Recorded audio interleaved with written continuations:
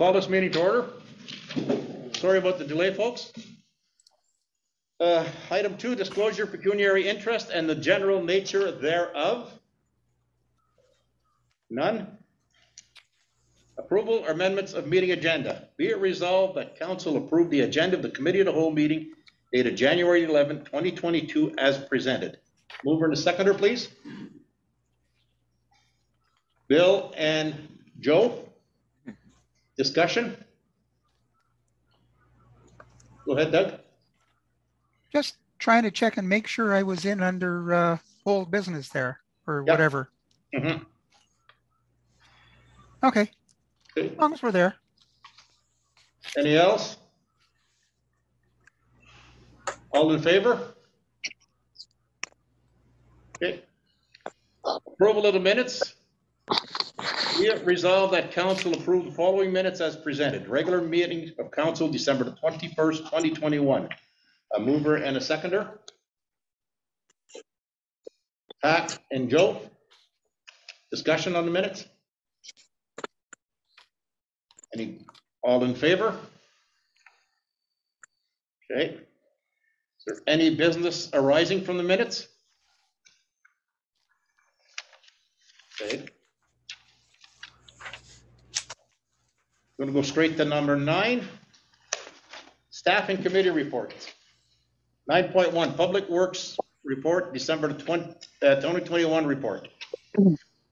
Has everybody had an opportunity to look at the report?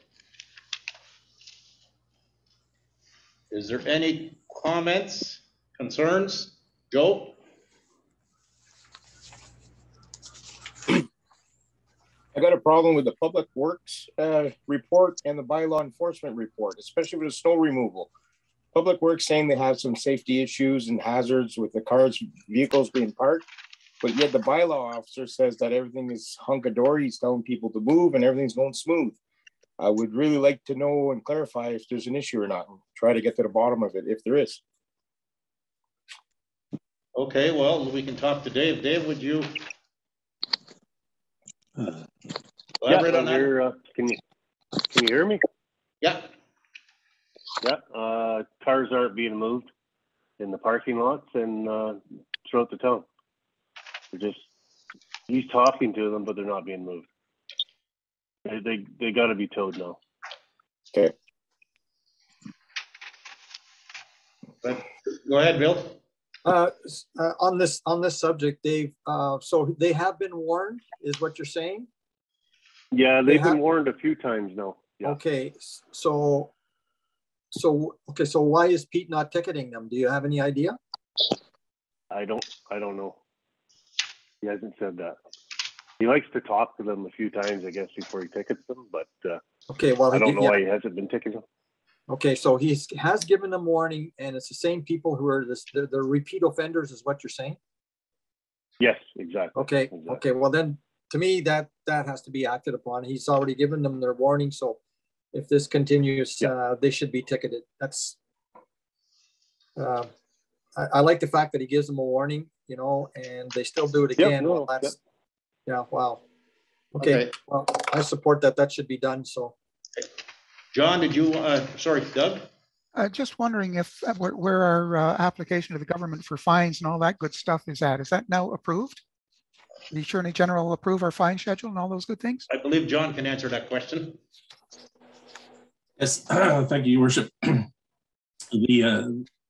government has approved the fine structures. The issue, I believe, with the tickets is we could not print the ticket book until we got the approval from the government.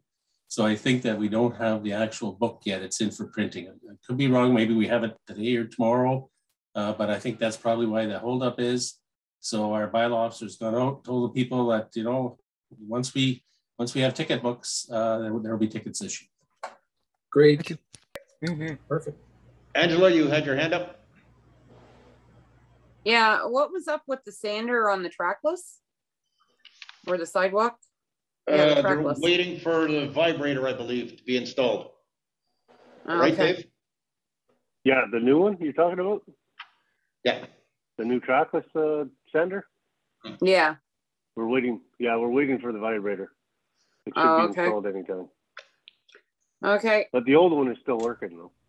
Okay. So can I ask a curiosity question since we're on that subject? Sure. How much roadway does it, or how much distance can you get out of the trackless when you're sanding Well, you can go without through having to town refill it? Huh? Once through town. Once through town? Okay. Yeah, on one side. Okay. Okay. Joe? Thank you. On another note, Saturday we went down, took a look at the building going up. It's going to be a really nice building when this is completed. I like it. Yeah, yeah. Yeah, I encourage everybody to go down and take a look when you have a chance. It's going to be a wonderful looking building. It's about time also. Anything else, Public Works? Thank you. Animal Control, 9.2.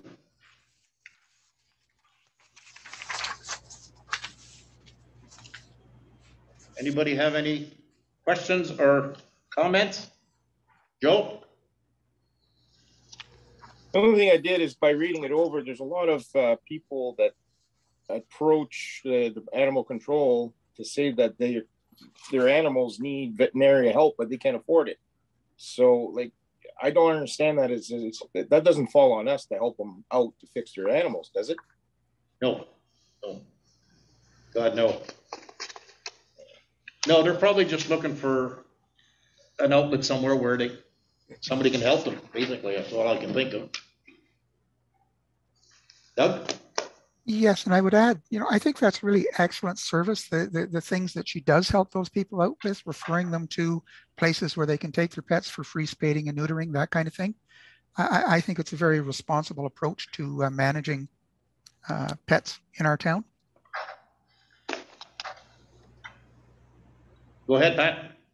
Okay, that's I've worked with her for quite a few times. That's part of what their volunteer committee does, is looking after that aspect of it. So they are it's not for free. The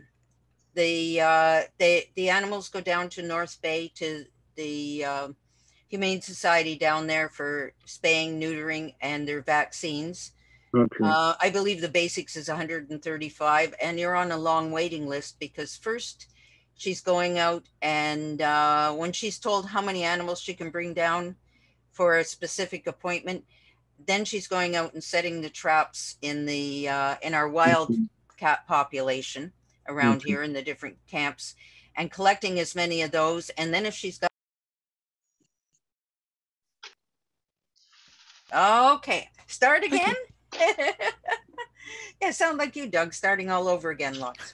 Okay, this is part of what her volunteer committee does as well, and she spearheads that for the local people all the way through the tri-towns. The service isn't free. It's $135 for spaying or neutering and vaccines through North Bay Humane Society.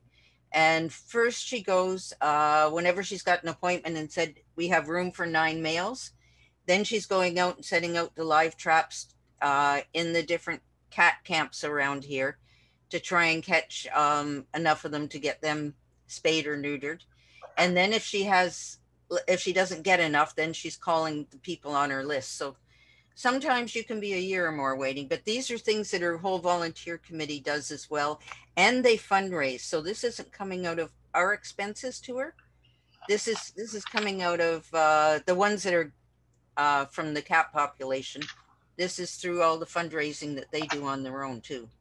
So it's a really good service. And she does go to anyone that's having problems with help with their pets, like for seniors that are having trouble. I remember back a while back, one lady was having trouble because her small dog was zipping out the door whenever she tried to get out. So she and her committee went and they built a little fence gate at the end of the porch. So if the dog gets out into the porch, it's still contained and can be zipped back in the house before she goes out that gate to go. So she does you know, she and her committee do all sorts of extra things like that to make things better.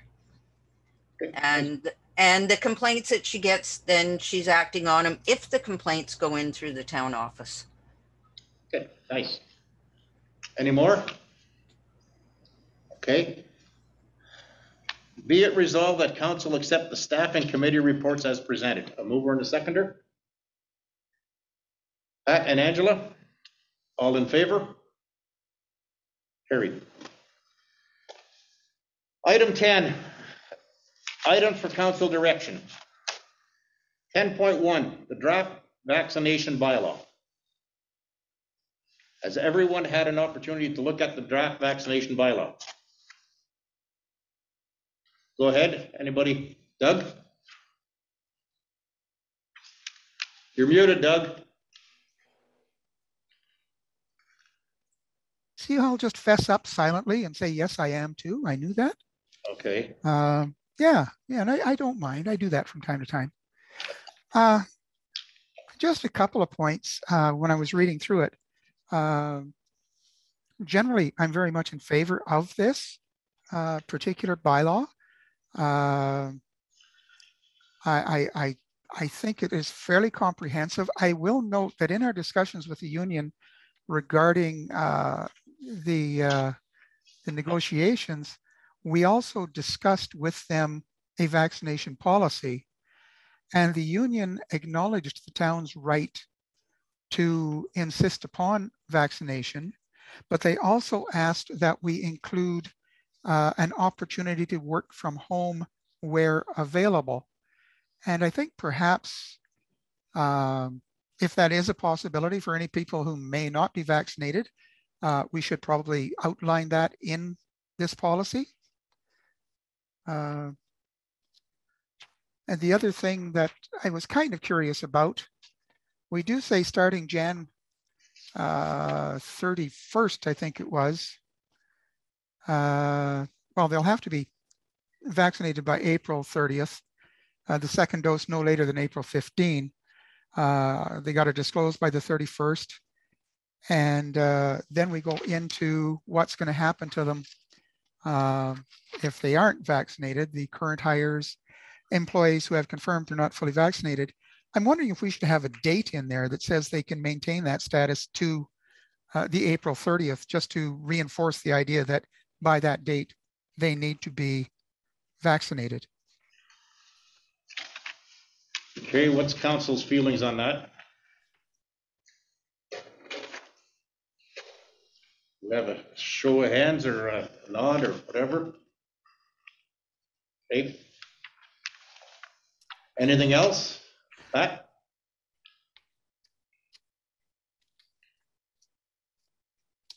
Okay. So then what's the direction we're giving staff then? You want to add that date to this document? Yes. I would like them to add the fact that, you know, working from home will be an option that may be extended. Mm-hmm. And I think, as I said, put in a date there to just reinforce the idea that April 30th is the deadline. Okay. Go ahead, Angela. Do we really want to put that in the bylaw though? We've already, when necessary, we have allowed working from home. I think that's an HR management thing. I don't think that's a bylaw thing. Sorry, that just crossed my mind. If I may, Your Worship, we do outline a whole lot of things that may happen if they're not. Rapid antigen testing, testing done during working time, weekly testing, the times that it's going to happen, what they have to do if they're, all of that is in there. So we're being fairly specific about what will be done and what will happen. When we talk about the additional requirements, employees who are not fully vaccinated or do not disclose their vaccine status may be subject to additional requirements such as redeployment. And I suspect that might be an area where redeployment could be interpreted as work from home. So that's why I brought that up. I think we could best specify it there. And it goes on to say, you know, leave of absence, termination, et cetera, as determined by the town. But I would just like to see that in because it was a request from the union, and I think it was a fair request. Go ahead, Angela. Not that I think our employees would do that, but that opens a window for somebody to say, well, if I'm not double vaccinated, then let me work from home. Yes. Rather than getting vaccinated, which. Yes. Yeah. But if they're working from home, then they're not in the office. They're not in contact with other workers. So I don't see any potential threat there. Well, I'm not sure. Go ahead, Pat. Yeah, they worked from home for, you know, a long time last year too. If the question is, can they continue to work from home and still do the full job? This is my concern is, you know, can you access everything? Because I don't know how much of it, maybe it's all on computer now. It used to be before, you know, you were zipping here for a file, zipping there for a file, you know, paper files, that kind of thing. Can the whole job be done from home? You know, my concern really is they should all be vaccinated, but I'd like to, you know, go with what the union's saying too. So. Okay, Joe? I think the redeployment kind of covers that, Doug. From reading it, that's what I get. A redeployment could mean we'll locate you somewhere else, hence at home to do your job, give you full access via computer. Also, I don't see no problem. I think, if I'm not mistaken, I think everybody is vaccinated, double vax as a matter of fact for the town, is it not? Like, we got the office closed. I'm pretty sure everyone's double vaxxed by now. We got all the protections in place. Okay. Bill? I just like to, sorry. You're muted, Bill. Okay, sorry, something happened. I guess working from home is an interim measure, right, during this pandemic. It's not something that they did before. So once this is over, and I hope it is over, my only concern is, will they always want to work from home? And I think there has to be a presence in the office, because eventually we're going to open up that office once this pandemic's over. I'd like to see a little bit more feedback on this before I vote on it. I'm not sure why they want to work from home right now, or if we go down that slope, is it going to be something that they're going to request full time once this is over? That's the only thing. Like, I think that office needs to be open. I mean, I like to see it open once the pandemic's over. And a lot of people are asking that. Why isn't the office open? Well, it isn't open because we have a pandemic.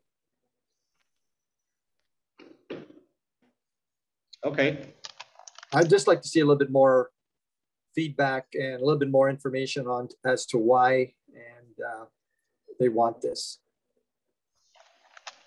Your worship? Yeah. At the end of the bylaw here, it states that this policy will be reviewed and amended as deemed necessary by the town. So that means it's always going to be ongoing as this COVID progresses, how it may change. So that leaves that open up to amendments on this bylaw. As well as we did state that we would always be continuing to monitor the public health and government directives for us over this time period. Okay, Bill? Yep. Okay. Okay, so everybody's good. We'll make the changes that have been requested. That's the direction I'm getting from council.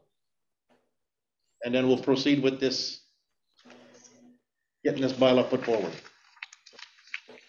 Okay? Thank you, Your Worship. Okay. Go ahead, Doug.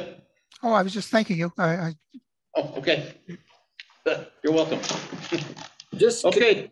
Sorry, George. Yeah. Or Your Worship. Sorry, through you, Your Worship. Yeah.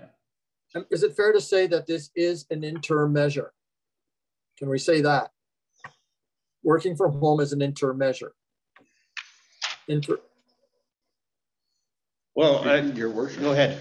To work from home depends on your position with the town, if it's applicable. If you are able to fulfill your entire job duties from your home.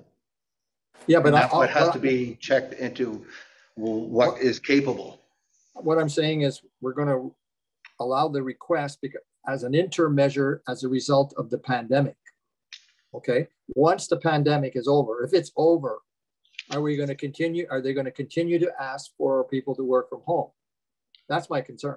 I don't believe so. Not once there'll be no reason once the pandemic's over.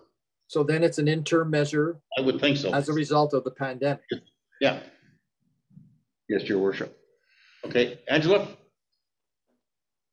I just thought maybe we should clarify that we're talking about a vaccination policy, not the pandemic right now.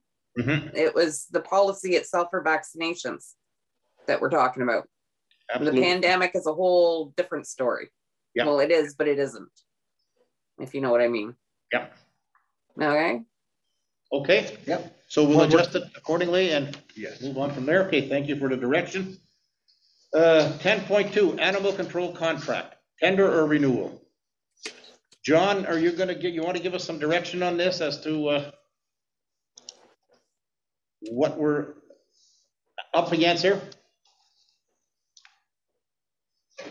Yes, thank you, your worship. The topic as to whether we should be going out to tender for these services was brought up a number of months ago for various reasons, but there was never clear direction given.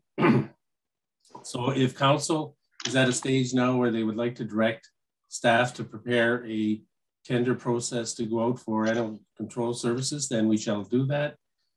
If not, the intent is to bring the existing contract back for review and see if there are rooms or area for improvement. And I know we've talked to the animal control officer about areas where we think there is room for improvement. So we're just seeking direction as to whether you want to see the contract as it is and debate it, or if you would like to actually have staff prepare a call for proposal to go out. Go ahead, Pat. Okay. In all the years I've been here, I've never seen our animal control be done more humanely or better than with this group. And so I'm very pleased with them. I think it was a 3-year contract, so it comes up for renewal sometime this year, I take it. If I glanced at it right. So I'd be quite happy with just renewal, going over the contract with her, making any suggestions, the things that you've brought up before, John, and doing that. That's my thought on it. Okay, anyone else have any? Joe?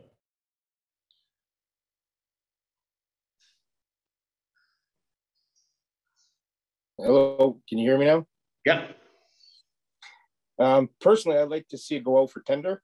Let's see what else is out there. If there's other people who can do this job too. You can't always have your eggs in one basket. Let's see what else. There might be some quail eggs out there. Okay, Angela? I'm with Joe. It's not that I'm dissatisfied with the service we're receiving. I am satisfied with it. However, it's always smart to see what else may be out there. I don't hold out any high hopes, but it never hurts to look. And it's usually a smart thing to do. Okay. Doug? Doug?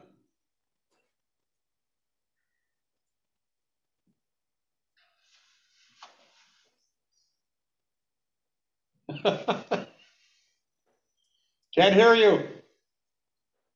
Kinds of weird notes from people that are unexpected. I can get to the unmute without being told to unmute. My golly. Anyway, enough said on that. Yeah, I think it's always a good idea to go out and advertise a contract. I think The service that we've been provided has been the best I've ever seen, and I'm absolutely 100% behind continuing it. But that said, and I don't really like little tiny eggs like as much as Joe does, but I think, you know, we have a policy for purchasing that involves getting 3 quotes on everything we do. And I think we should be consistent in the application of those kinds of policies. So I think we should go ahead and advertise. Okay. So, go ahead, Bill. Yeah, I also agree. Through you, Your Worship, I also agree that we should go out for tender. I think it's, I think it makes us look that we're fair, and we're always looking for something better. There may not be nothing out there, but at least we put it out for tender and let other people apply also. No problem. Sounds good. Okay. You have the direction, Steve? Yes. Okay, thank you very much. Nothing else to add to that, folks? Thank you. 10.3, OPP charges into tax levy. John, again, please.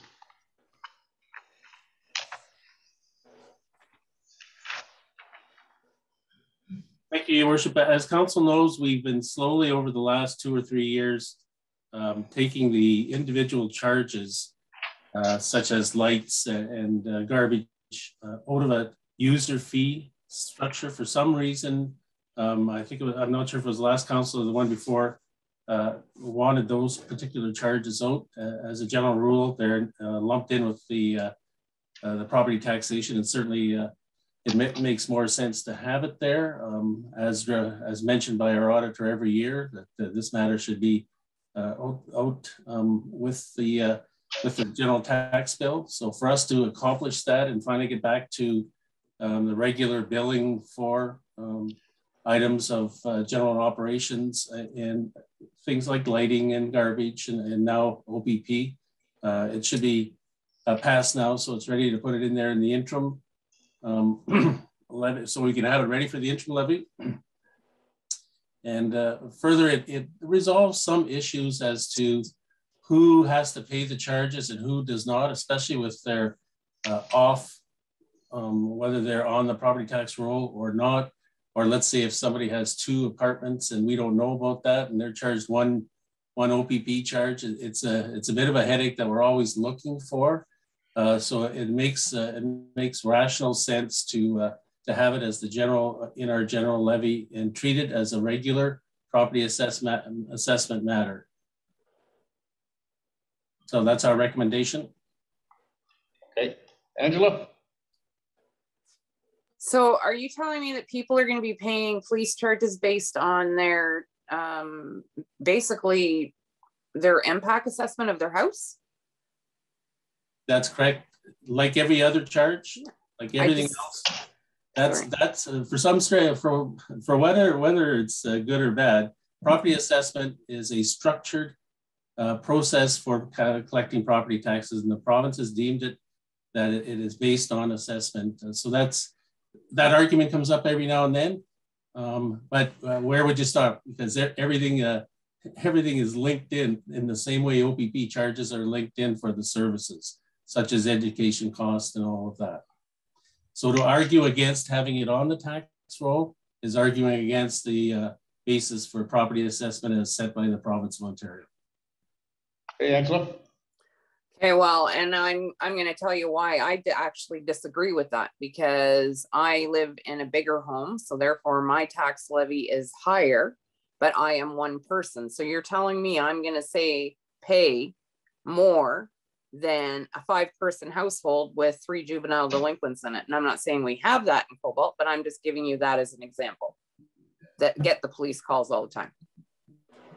Well, you know, I disagree. I'm sorry. Fair on you, Councillor Ed said, but what you're disagreeing with is the basic way we apply property taxes and the basic way assessment.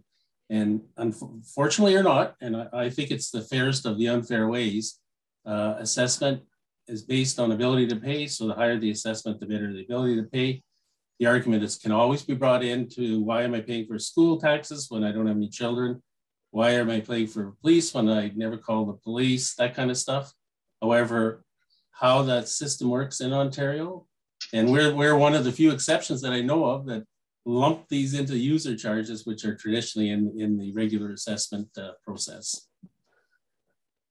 Okay, Bill? Yeah, I kind of agree with Councillor Adsett. I mean, I don't like the way you say the ability to pay because we have a higher tax assessment, but what are the other options? Explain to me what other option do we have? The option is leaving it as a charge. Like if we leave it at the same way, which I'm advising is inefficient and away from the standard of property assessment in the province of Ontario. That's the other option. But if you go down that particular slippery slope, that applies to everything. That's where when the argument came in about the garbage, when we did it and brought it into the assessment role, the same argument was made. And often councillors at municipal levels have this argument, and I understand it.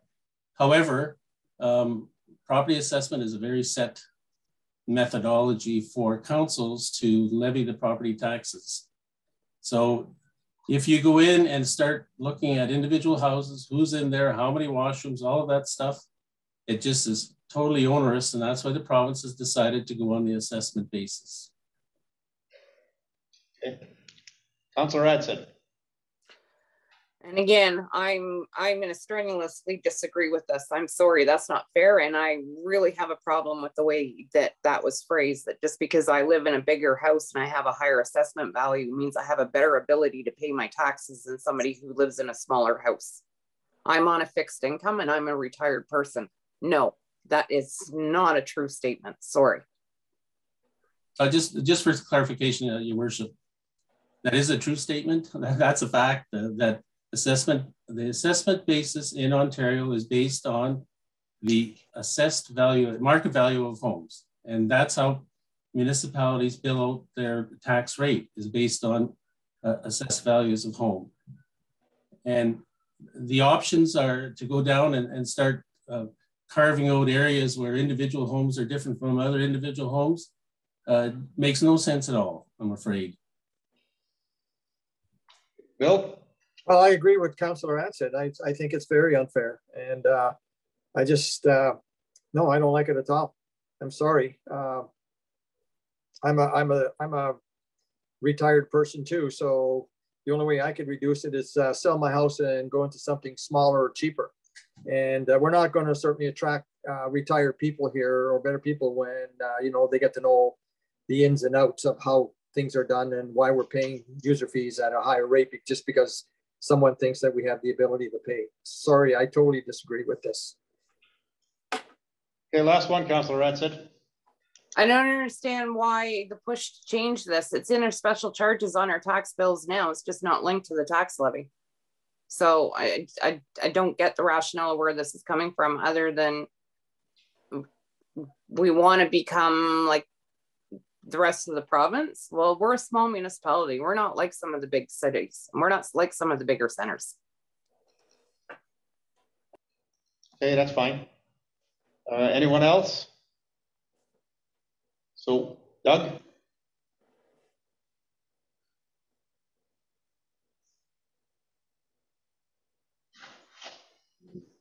Doug?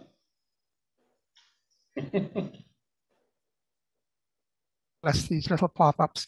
I'm a little bit leaning towards Angela's question of if it is currently separate, why bury it elsewhere? I leaning towards the theory of transparency and letting people know what they're paying for and how much they're paying.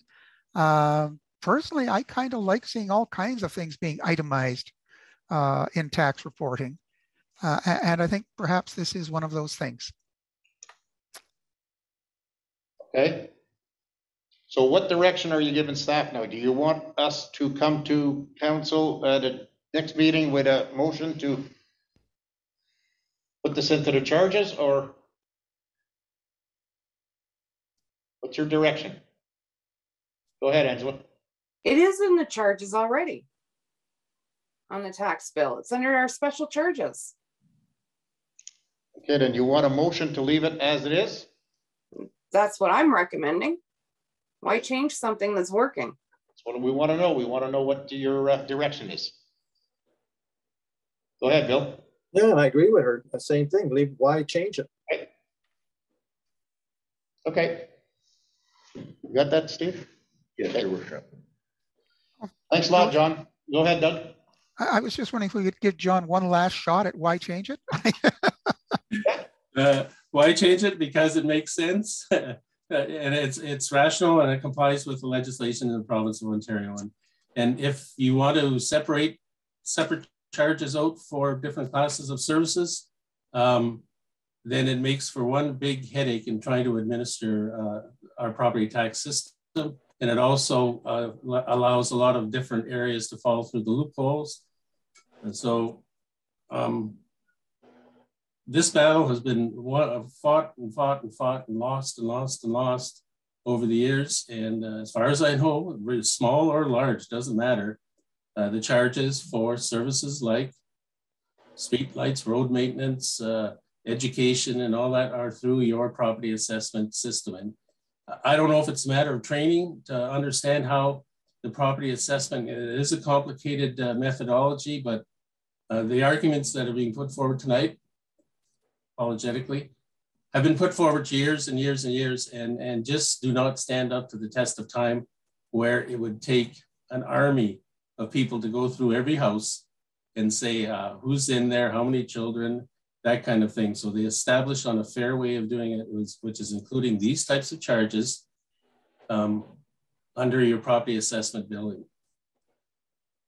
And if you look back at when we did the property increase on taxes, there is a medium valuation across the board. There are some higher, whatever assessments, some lower, but most of this will fall into the same area where the majority of the load is taken up by the average assessment base in Cobalt. In the same way it is, and as far as I know, every other municipality in Ontario, and was only changed in Cobalt, as I understand it, was because the mayor at the day thought it was important to identify each of the charges.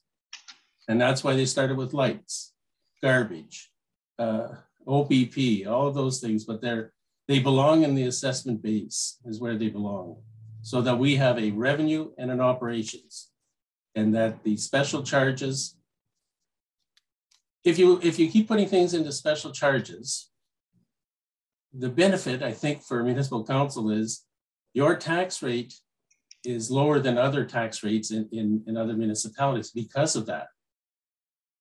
Okay, so there's a bit of a, an incentive to chunk things out into user charges so they're not picked up by the tax rate, where people compare municipalities. So if somebody comes from another town and they look at Cobalt and they say, oh, wow, the tax rate is really, really low.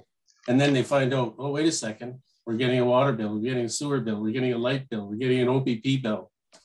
It's not fair, it's not reasonable, and perhaps I'm not making the argument well enough, obviously, but I'm just trying to, as a former manager of assessment and taxation for the territorial government in the Northwest Territories, I was sent out to make this argument to a lot of different municipalities to sort of rationalize and formalize the assessment basis for Canada. Doug and then Pat. Thank you, Your Worship. Hey, I'm live. Thank you, Your Worship. Well, that's a question, isn't it? But anyway, I'm thinking of actually asking that we defer this issue and try to find a little bit more out about it. I'm still a little bit at sea as which way to go. I think John's making some cogent arguments. I think Angela has too, and Bill. And I would just like a little bit more time to think on it, and perhaps give everybody an opportunity to more clearly state their case if management would like to do that, if our staff would like to do that. Pat, sorry. Yeah. I'm for pulling it into the tax billing the way the other stuff has. Over the years, we've heard the arguments over and over again from different councils I've been on, and I voted for each of those charges to be brought in along the way. So that's the way I'll be voting on it. Joe? I agree with Doug. I'd like to defer this also. I'd like to review this a little deeper. Okay, could we have a show of hands as to who would like to defer this then, and not a vote, just okay, let's defer. Can we defer that to our next committee meeting then? Yes, Your Worship. Would that be adequate? Go ahead, Bill. Yeah, Your Worship, perhaps John could come up with an explanation a little bit better. Perhaps show the pros and cons of both ways. Is that possible? Like a chart or something? That I like looking at a chart or having a chance to look at it before the meeting so I could actually see the pros and cons of the both ways. Yeah, I think we can get something like that out, between John and Steve. Okay, so we're going to defer this then to our next committee of the whole meeting. Okay. Bylaw 2002-004 Purchasing Policy Review.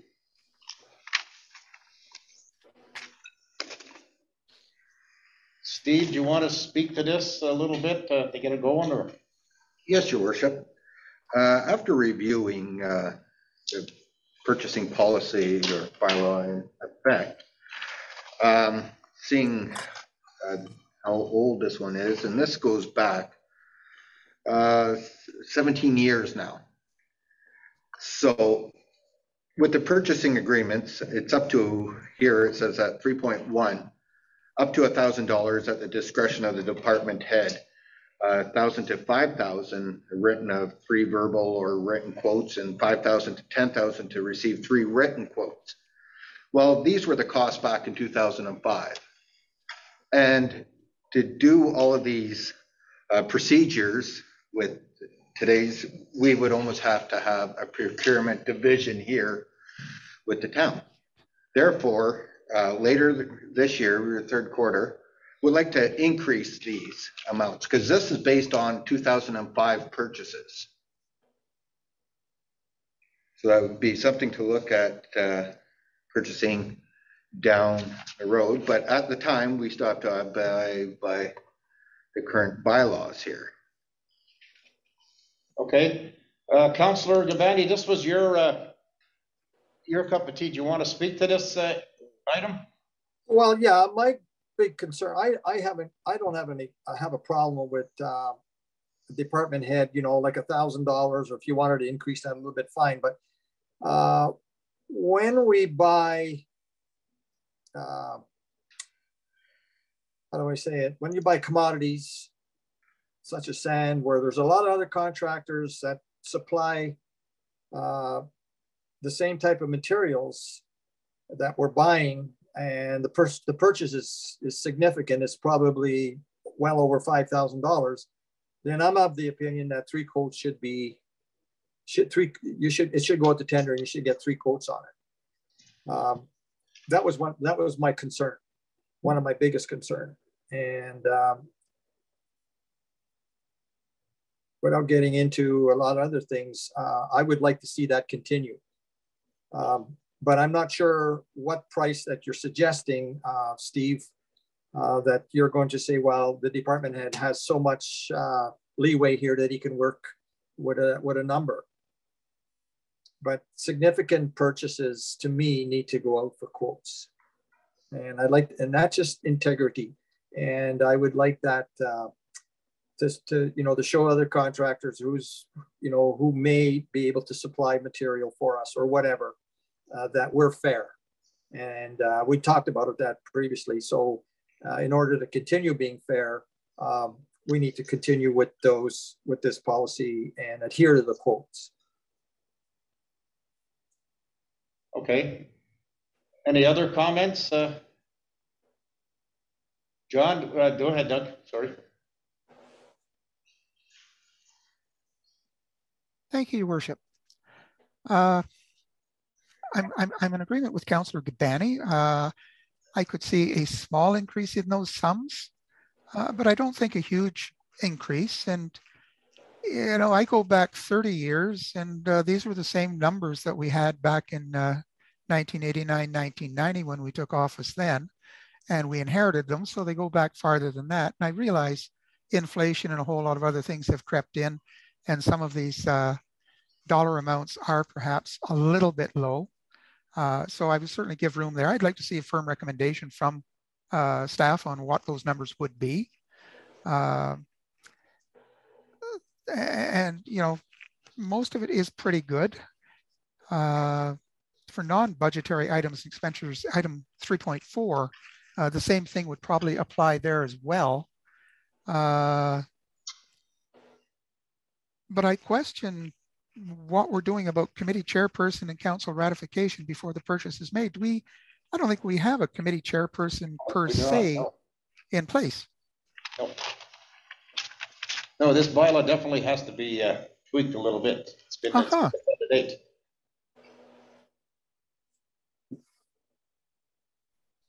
We haven't had any committee chairs this whole term. Yeah, you know, I've been nominal representative, as Joe has, to Public Works, but we aren't per se a committee chairperson. Mm. So it definitely does need some tweaking there. It does. That's all I got to say. Angela? I agree that the numbers are from a while ago, and yeah, I can see an increase in those numbers. However, I with Councillor Wilcox, I'd like to see what staff recommends for an increase. But we also still have to keep in mind that all councillors we're kind of on the hook to oversee things, and when things aren't overseen, we get raked over the coals by the residents. Okay. Okay, so your direction then is you would like to see this bylaw rewritten somewhat and bring it back to the next committee, the whole meeting, or another review? That, am I correct in thinking that? Okay. Your worship, can we bring this at a later date, out at the next committee? Next committee, the whole meeting. Further down the line, so we could get more costs. Okay, is that adequate then? There's no big, if we do it in the second, not this next committee, but the one after? Possibly the end of the second quarter of the year. Oh, go ahead, Angela. Yeah, as long as we're still following our old bylaw until such time that happens. Yeah. Yeah. Okay, very good then. Bill? So, a point of clarification then, I guess we're all in agreement that we continue with significant purchases, is that we have to go out for 3 quotes. And if you can't, if for some reason you can't get 3 quotes, I would like to see an explanation as to why or whatever. You know, we attempted to get 3 quotes, and there was only one person that actually, say as an example, there was only one person that actually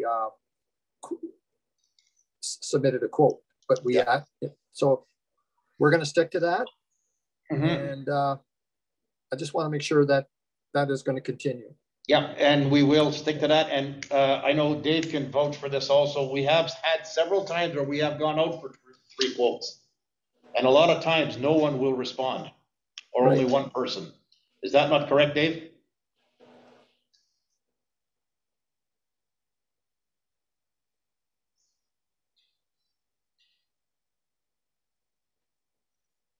You're muted, Dave.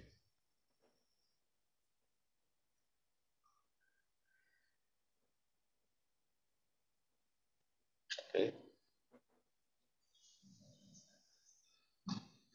There you go. What about that? There we go. Good. Yeah, that's correct, George. Yeah, you just can't get the quotes you want to get. You know, not everybody comes back with a quote for you. But I guess as long as we have names, maybe would that suffices, you know? We did contact so-and-so, no response, so-and-so, no response. And that's fair. No, exactly. Okay. Yeah, and that's fair. I would accept that. That just shows integrity on our part, that's all. And Yeah. that's what I'm concerned about. Yeah.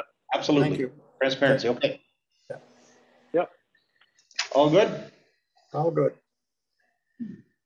Okay, 10.5, amendment to traffic and parking bylaw, 2021-32. What are the amendments that were?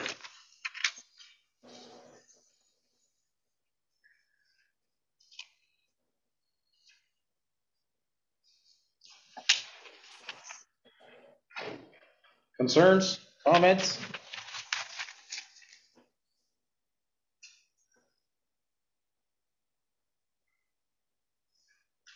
Yeah. Go ahead, Doug.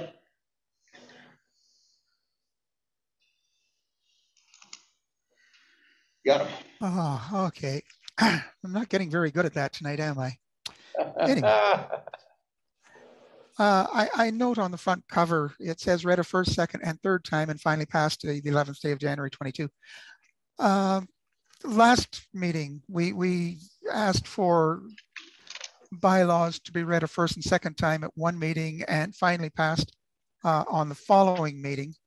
And we did that because in this town, we recognize that it takes a while sometimes for these kinds of things to percolate down through our town to our various residents who may or may not have an interest in what's proposed that's going to affect them. And so I would ask for the same treatment for this. Well, indeed, I'd go farther and just say, can we please make these all first and second reading at one and third reading at the following and be done with it. Council? Joe? Yeah, I agree with Doug on this one too. First and Okay. second, and then the third Bill? on the other meeting. Bill? Yes, I agree with Councillor Wilcox Okay. on this. Angela? I just wanted to clarify something. I thought, were we making a change of parking in front of the Fraser building?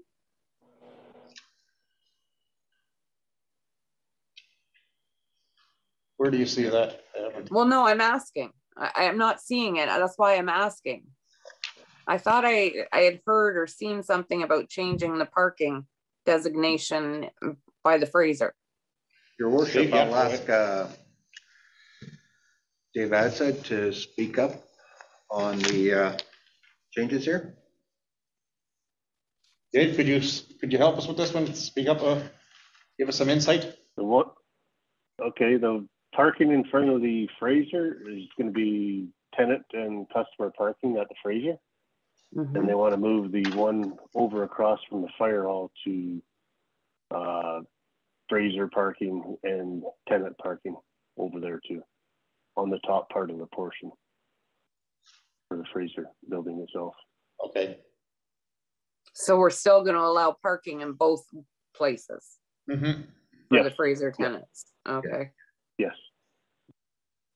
Okay. Okay. So if we make these changes, what municipal lots do we have for just people coming into Cobalt who are just coming to Cobalt to be tourists? In our municipal lots. You got the one across from the town office. You got another one down by the TTL, the old TTL. Parking down there. There's some across from the fire hall again. And there's another spot by the Weeby's building. The old Weeby's building where the old French fry stand used to be. That's the town parking lot there too. Okay, and we're still leaving the town parking lot for residents who can't park in their driveways at the top of Galena? Yeah, as far as I know, yes. Okay. Yep. Okay. Thank you. Bill? Yeah, I just have a question to Dave. How do you, how much of a problem is this at the Fraser House to clean it when people, like say if you had a snowstorm, they're not going to get out. Do they actually cooperate and move their vehicles so that you can clean that section after a snowstorm? Because I notice it's always clean. It's always clean there, so. I got to clean in between cars because nobody moves. Until somebody moves. Yeah. Until somebody moves and I'm going by, I got to clean in between them. I see, okay. Which so is it's not kind good. of, it's not good, okay. Yeah, if they'd move right away, though, I could do it in 10 minutes and it'd be all done. Is there a way? That's one of our issues. One of the issues, okay. With our But they're parking in town. Okay. So Okay, is there a way? Okay, is there a way? I'm just asking questions to help here. Is there a way? Yep. Say a certain time that you could say, look, there's a snowstorm. Could you maybe make some kind of a negotiating with the tenant that they would actually move the vehicle so that would make it easier on PW to get that section done? Is there somehow that we once we clean the down, once we get the downtown section clean, they could park down there. Yeah. Well, then we can clean their parking lot for them. I see. Okay. It's simple, but they just don't come out to move them. They just don't care. Okay. Councillor Adshead? As somebody who lived in an apartment building, you don't always know when they're cleaning. Sometimes I'm giving them the benefit of the doubt. Also, I would, can I make a suggestion that we ask them to move them at a certain time in like from 2 to 4 or 1 to 3 or something? Because then that way for sure, the other spots are cleared that they can move their vehicles to, and then you've got a designated time where you can go and just sweep that. Yeah, in the morning we're working out of time now with Pete. Yeah. He's gonna look into that more. Okay. So the morning is best.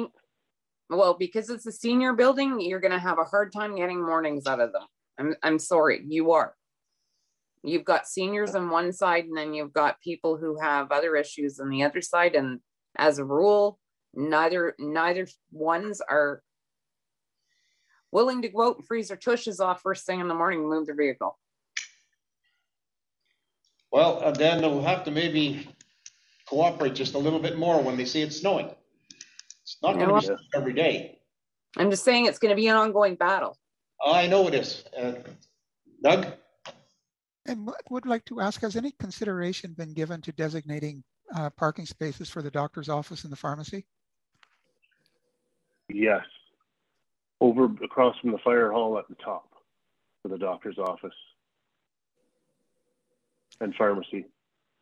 That's great in a way, but for people who are getting older, not me, of course, but sometimes ambulation becomes a serious question, particularly in the winter when things are slippery. And we have a lot of seniors going to see doctors and a lot of seniors going to see the pharmacist. And I'm just wondering if that's really the best use of a couple of parking spaces, if we couldn't do something to ease their egress to get to those places. Yeah, those people can park right in front, Doug. That's more for the staffing over there. Yeah, well, that's what I'm asking. Can we have designated parking for people who are going to those offices, to those businesses? Sure, right in front would be the best spot for them. Exactly, yeah. But if we could just go 1, 2, and parking doesn't seem to be a huge problem anyway, but I'm just trying to think that might make it much more accessible for those of us who like that kind of thing. Mm-hmm. Okay, Pat and Joe, and then Angela. There we go. Yeah, I was going to say, as one that was down sitting outside the doctor's office this morning, especially through COVID, they only allow one person into the office at a time. So you're sitting right outside the door and that side window, watching for someone to come to the window and wave in the next one person to come in. So you can't be down in another parking spot where you can't be seen, or where you can't see the receptionist to get waved in.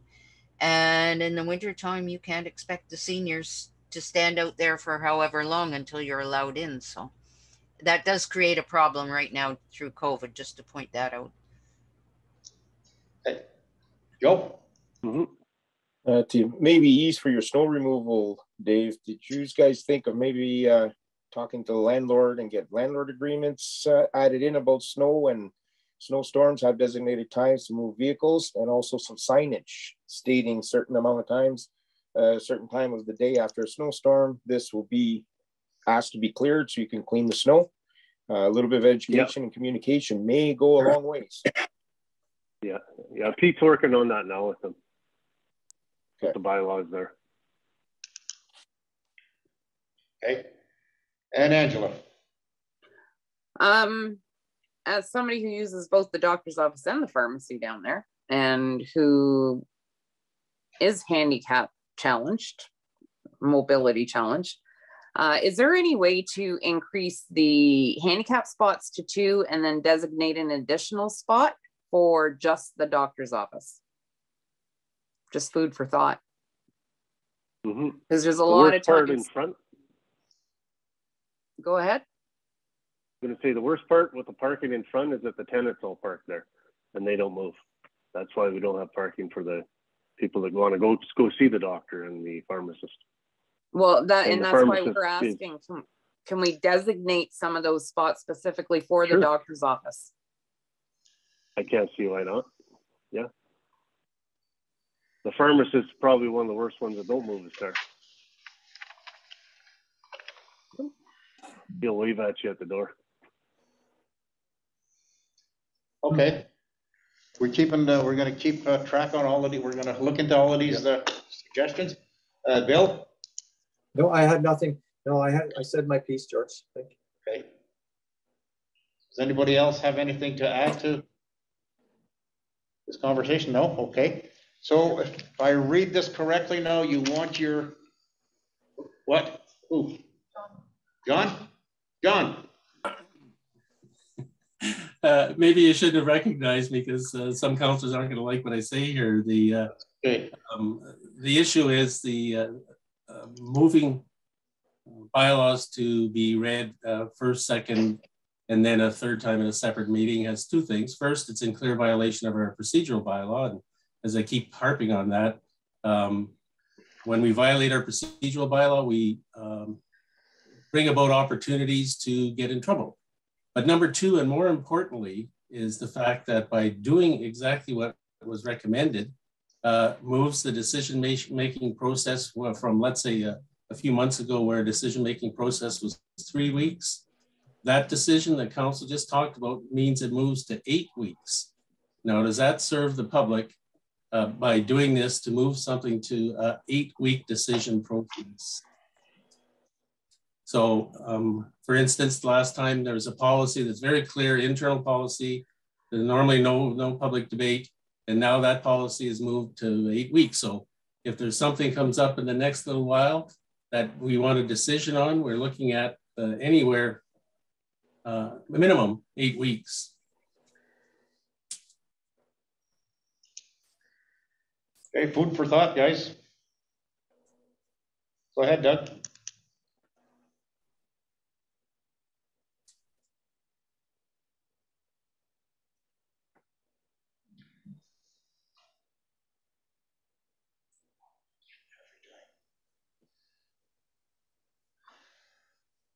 When they're muted, they can still hear you.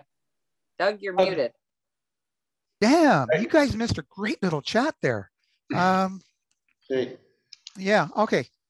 Start over. Yeah, I shall. Just trying to find the policy, guys. It's very frustrating. I had it here before we started. Anyway, I'll wing it for now. Mr. Hodgson is almost right, but wrong when he says that we're violating our procedures policy by failing to go 1, 2, 3 readings. That's not true. The policy says that we shall go 1, 2, 3 and pass unless directed otherwise by the mayor. And if we go back to our last meeting, and we will note, and because we have it recorded, you can look it up, but I asked the mayor if we could do that, and the mayor said, well, I certainly don't see why not. And then council indicated that that is the way they would like to proceed. So in fact, we are in accordance with our procedural bylaw, and for a very good purpose, because we want our residents to be fully informed and to eliminate the possibility of missteps or mistakes because of haste. And as we all know, haste makes waste, and this is being hasty. I appreciate John's point that efficiency and expedience is a good thing sometimes, but sometimes in government, it's not. Sometimes in government, you have to take your time And I would say, you know, the town's been here for 113 years, roughly right now, without this particular bylaw in place. And I think it can survive another month without this bylaw in place. It's not that, most of them aren't that critical.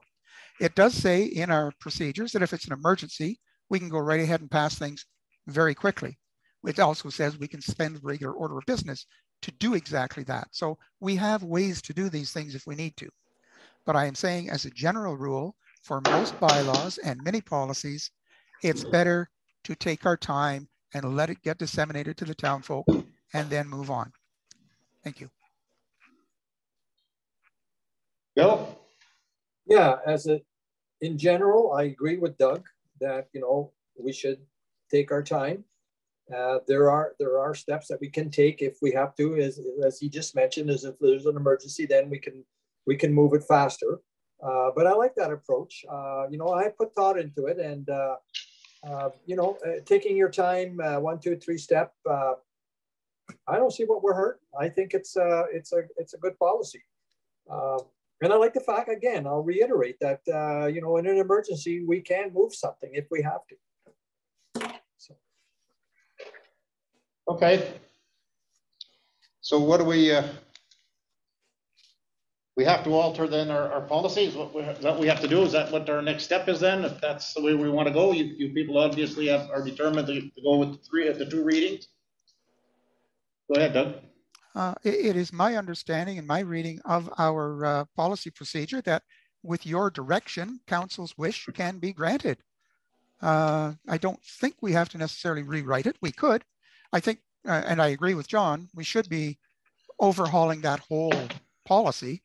I think there are lots of things that could be improved. I think John and I are going to disagree strongly on what things, but that's life. I can manage that. Go ahead, John. For us to be compliant with our procedural bylaw, until such time as we change it and update it, staff has a responsibility to send a bylaw to council to be read a first, second, and third time.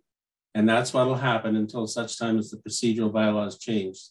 At that particular time, the mayor at that particular meeting can direct that it be split up. And of course, this has happened a number of times when there are big bylaws like the traffic bylaw, and there are a number of bylaws that we've gone to first and second and third where it makes sense.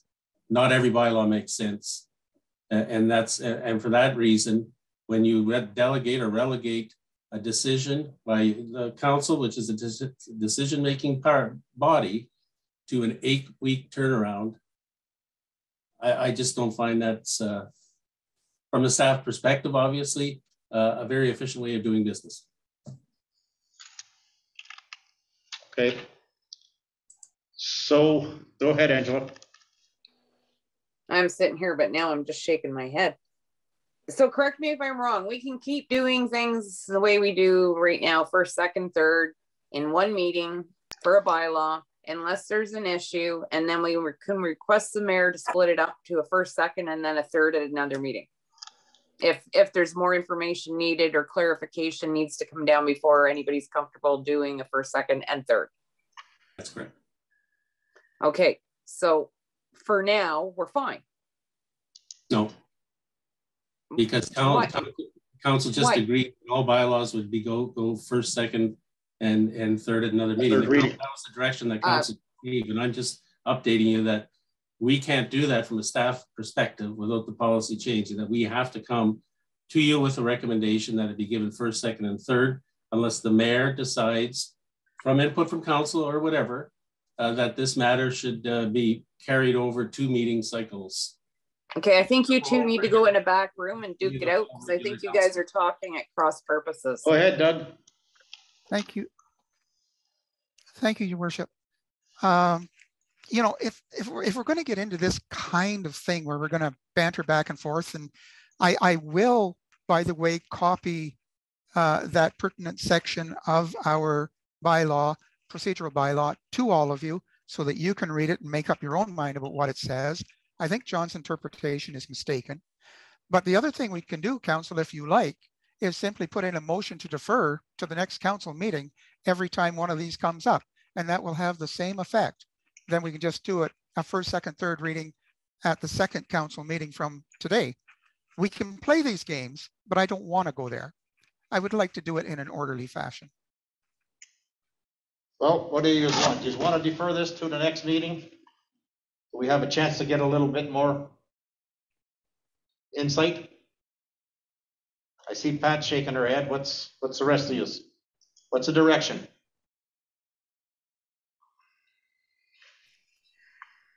What Doug? are we deferring?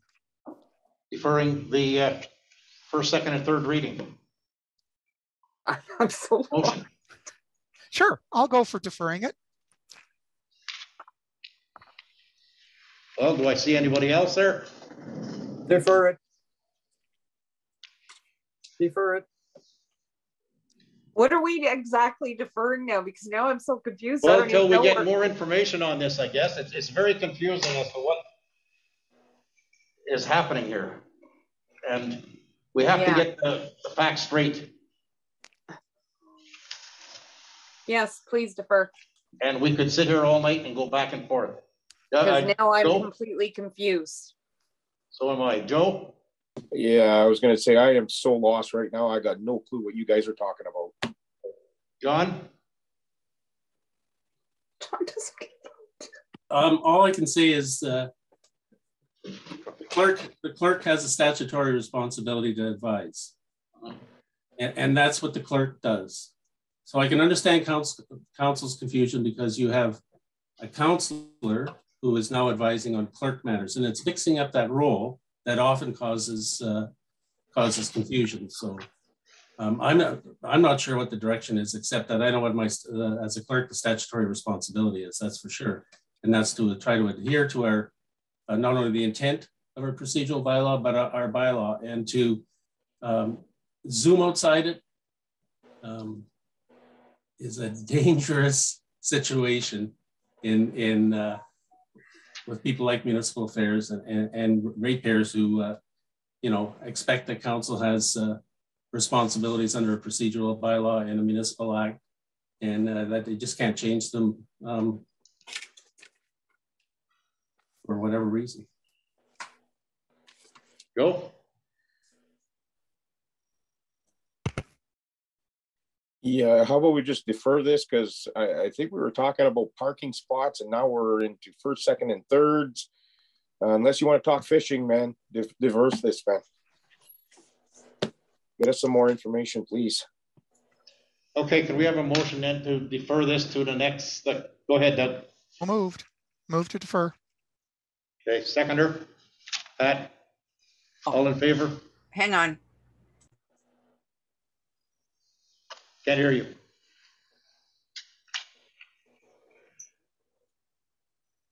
Can't hear you, Pat.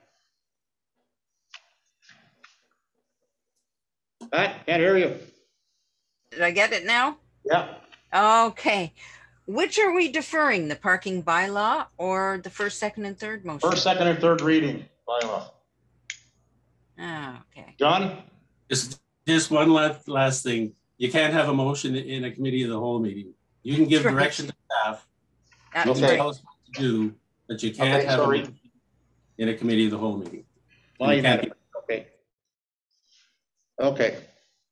So we have a direction then to defer this. Okay. Boy, that's a tough one. 10.6, Councillor Wilcox to discuss DSAB Q3 report relating to seniors housing statistics.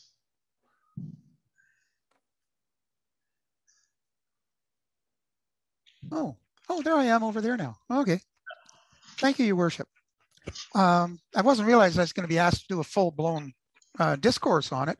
My point back on our previous meeting when I discussed it was the notation that you had pointed out, George, that there had been a shift in applicants and the volume of applicants between seniors and others, most notably singles. And I thought with that new information, it deserved a second round of appeals to DSAB and to our surrounding municipalities. And when we look at things like the letter from Elk Lake, which they have a very similar kind of a problem as we do. And, I realize DSAB's between a rock and a hard place. The government is saying you got to find a house for these people. And we have housing stock. And if it's vacant, get them in there. And that makes very good sense. But I think we've already lost the seniors, what was a seniors residence at the foot of Galena Street to low cost housing for general population. We have a part of the Fraser home that's available for low cost housing for the general population. Well, I guess it is now. But I think the Elk Lake letter put it very, very well, stating that seniors become very distressed when they have to deal with noisy young people, distracting people, having to lock doors when they go even to a laundromat in the building. It's not conducive to the kind of comfortable lifestyle that our seniors are entitled to. And at some level, we have to protect their interests. And I think designating at least that one residence opposite St. Pat's School makes eminently good sense. And I think we have to send out another round of letters and include letters to the minister himself to try and get some attention drawn to this. Okay, Bill? Yeah, I agree. I certainly think that's a very good point that Councillor Wilcox makes on this. I read the letter from the Township of James, and it looks like we're not the only place or the only municipality to have these similar problems. So it's time to get letters out again so that perhaps maybe we can get some coordinated effort from the other communities to go at DSAP. You know, to at least acknowledge our concerns, which they're not. Councillor Adsett. I would also like to suggest that whatever we send out to the other communities, we also copy the minister on, the Ministry of Housing. Okay. Okay, so we'll send another round of letters to municipalities that haven't responded. Bill? Oh, yes. And is the our MP, local MP, copied on this? He can be. He will be. I think he should be too, also. Mm-hmm. John? Just to follow up on Councillor Wilcox, there have been a series of 2 letters sent out to different municipalities, and a letter sent out to the municipal group's representative that sits on the DSAB board. And it was the intent was to get support from different municipalities and go back to the board with a reconsideration recommendation. So we've received 2. I know it seems like a long time, but we've received 2, and I expect that more will be dealing with it over a length of time. But I think we'd be better armed going to DSAB with the request for reconsideration if we had more than 2, and that's why I was going to wait for another maybe 4 weeks. And let's say if we don't get anything from it, because I know of at least 2 municipalities that share strong opinions as expressed by Councillor Wilcox as we do, but it may be that they haven't got to the issue. So I don't think the point is to send out another letter to municipalities, but rather send a report to the DSAB with the demand for reconsideration of their decision not to have a seniors here. Councillor Wilcox? More than happy to defer. John's advice is sound in this matter, I think. And I have no problem with that. But at a point in time, I think we have to point out that the stats have changed. And the stats have changed in favor of the seniors who need a place to stay. And I think at some point we need to use that in our arguments. Councillor Edson. And I think we need to drag our MP into this mix. I really think he needs to be aware of the battle that's going on with DSAB about getting senior housing designated. Okay. Councillor Dubé? I think we're forgetting the most important people here.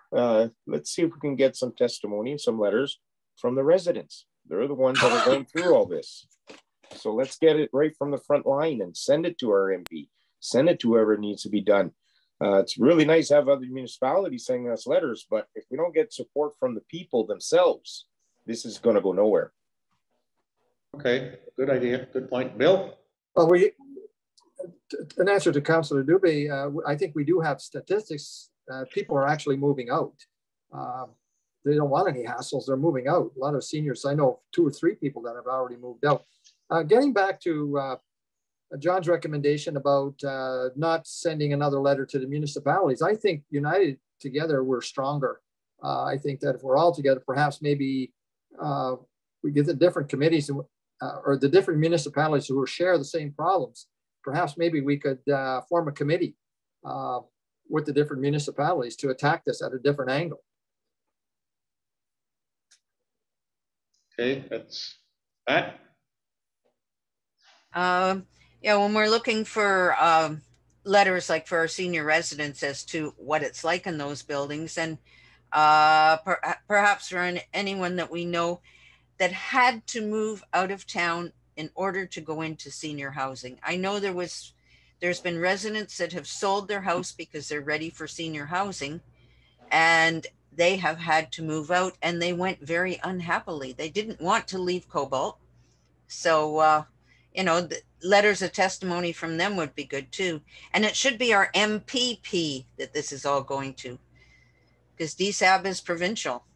Am I wrong in that? It's right, provincial. Mm-hmm. Councillor Wilcox? Yes, and I would add the minister as well. You know, he should be advised of these developments. I'm only suggesting that you go with John because sometimes it does take time to get other municipalities to respond to these kinds of things. And so, yeah, getting a few more numbers in would not hurt at all. But in 4 weeks' time, I then think we should take the interval of time to, Bill, perhaps you could contact people you know who've moved out, and Pat, you could call people who couldn't move into one because they had to leave our town, and get those kind of anecdotal letters in that we could add to our package. I do believe that would add a tremendous amount of weight to our argument. Sounds good. You guys willing to do that? Excellent. Okay, 4 weeks. Thank you very much. Okay. Items for council information. Township of James letter to DSAB. We've already got it. We've read it. It's very good. Township of Harley resolution of support. That's another good one. 10.9 Ministry of Northern Development and Mines Cobalt Mining Hazards Preliminary Finding EXP Town Site number 1 report. That's for council information. It's not in very good shape as they're indicating. So something we'll have to keep on the radar. Okay. Be it resolved that council accept the items as presented. Is there any mover and a seconder, please? Pat and Joe? Discussion? All in favor? Carried. Other business. I got one quick thing, 2022 budget. Staff is in the process of getting started on the budget. If you have anything you would like to see added into the budget, please contact the office in writing so we have a paper trail and it will be considered in the budget process. Okay? Other than that, that's it. That's all I have.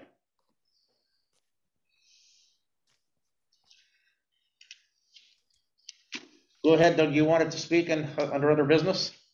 I did. I'm just writing down items for budget so I don't forget your direction there. Okay, a number of comments I want to make, and I want you to know all that I'm not headhunting. I'm not trying to cast stones or anything like that, but there are a lot of things that I feel very strongly about that I would like to see altered. The first one, I had mentioned the paving of grass boulevards along the Highway 11B corridor. So we know we spent almost $26,000 doing that. There was no tender call because tomorrow did it, which, by the way, is one of the things David had alluded to.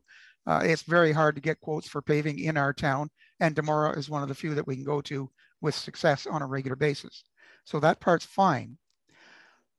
For myself, when I saw that work happening, I was very deeply offended and angry. I still am.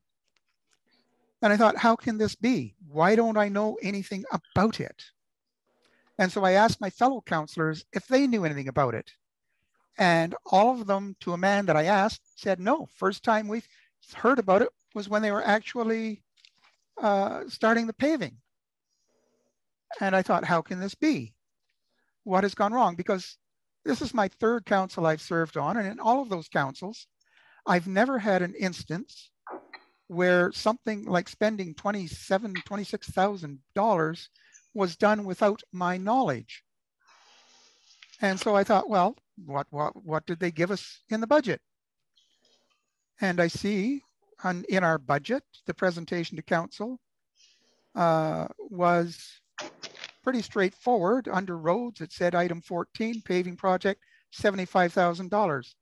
There was no detail there whatsoever. And that's how none of us knew about it, because it never came to us as an itemized project. And that has to change. I've taken it on the chin from lots of people in the town. Lots of people have chimed out on it. Everybody that I have spoken to is tremendously disappointed with it. The only reason when I queried it, I was given that this happened was because of an excess of doggy dew accumulating on the grass, and that's why it had to be paved. I will tell you, I was a little bit insulted by that answer. It was a very uncomfortable comment. I did not appreciate it.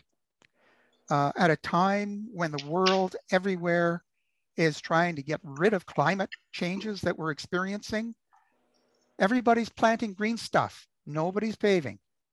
That's verboten. And yet it happened here in Cobalt. So apparently we don't mind forest fires and floods and droughts and all the other nonsense, the hurricanes, the tornadoes, because that's what happens when you get rid of Mother Nature. Terrible, terrible effort here. Really badly done, very upsetting.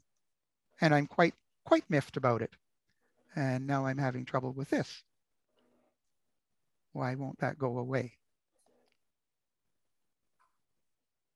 Well, you're absolutely right. I guess we did make a mistake, and we'll definitely attempt not to repeat those same mistakes.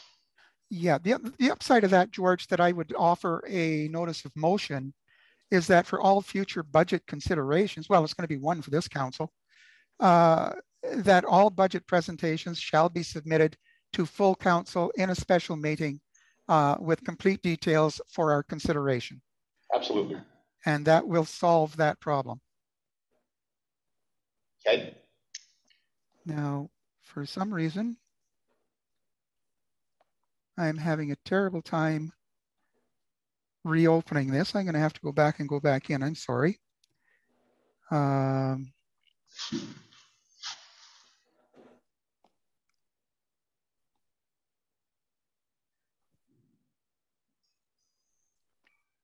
Public Works, 3 quotes. I wish I could see the full thing. I don't know what I'm doing wrong here, guys. Can I help you?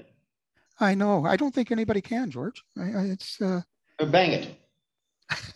I've been hitting it. I've been thumping it, but I won't get it to go away. Wait a minute. Yep, done. The recent purchase of sand by Public Works. Were 3 quotes obtained and was the lowest quote successful? Well, we've just reviewed our purchase policy, and it clearly states 3 quotes will be obtained.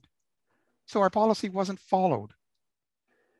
Instead, the answer we get is that the decisions were made based on quality of mixture, supply issues, and budget allocations. That's nice, but I'm sure it was in excess of $1,000, which means we should have had 3 quotes.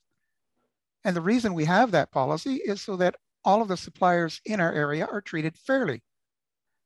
And as I said earlier on another matter, I would like to see us do things consistently in accordance with our policies. I appreciate that sand is a budget item and it gets approved, but still, let's do our 3 quotes.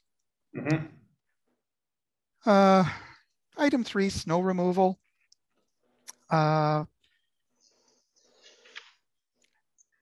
We've had a lot of discussions lately about snow removal and what's going on. That business of trying to move a bus stop so they could pile snow in front of a business downtown.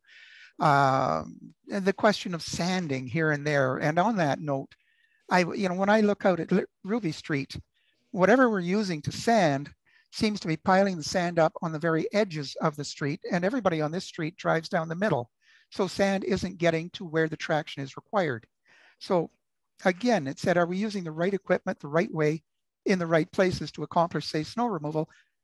I see some problems, and I would like to see a staff report on that and what can be done. If the sand isn't getting to where it should be getting, then we have to do something about it.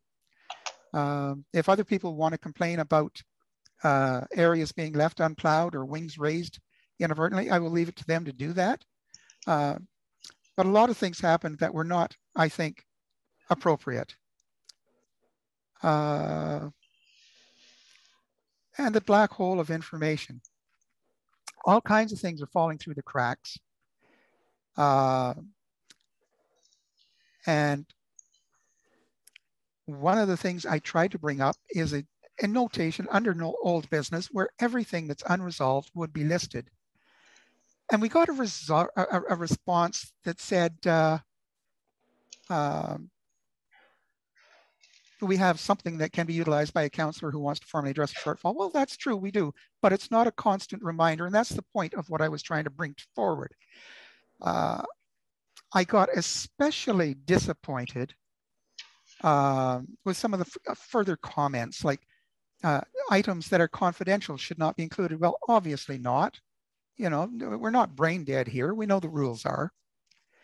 But suggesting that old business listing was eventually abandoned as a bad practice for many municipalities, that he would often see this agenda item improperly used as an opportunity to make a whipping boy of the town manager or pit one councillor against another or make council look bad. Well, those are very negative kinds of thoughts, and I don't share those. I like to be a positive person. I wouldn't tell a parent not to train their toddler to walk because he might fall down and hurt himself, because then you're denying that poor toddler a whole world about to hit him right in the face. It's going to be fun. He can walk anywhere and do anything.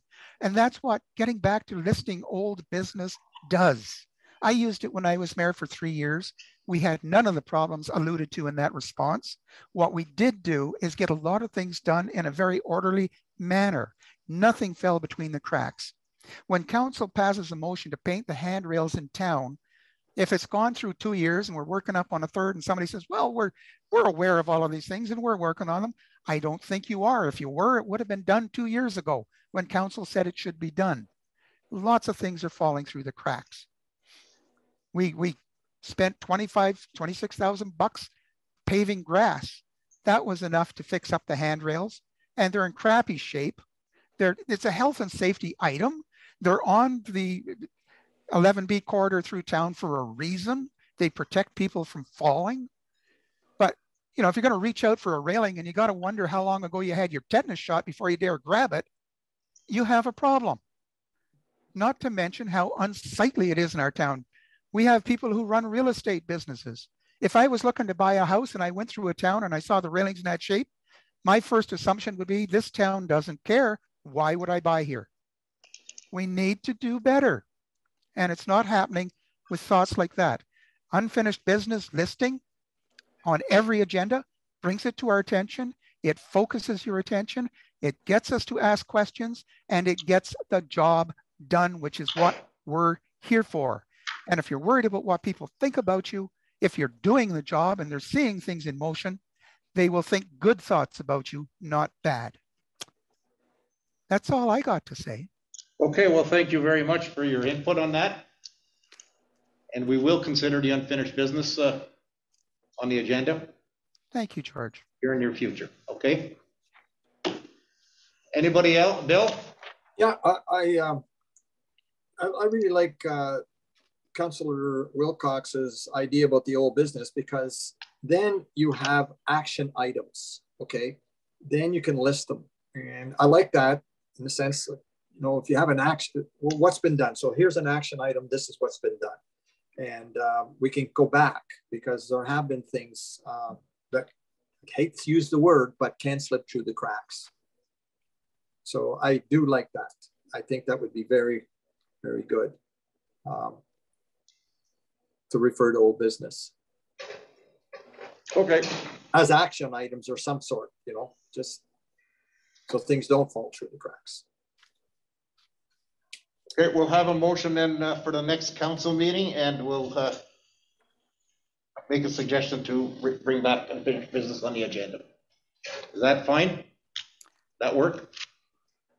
I would very much appreciate that. I think it's a really positive idea.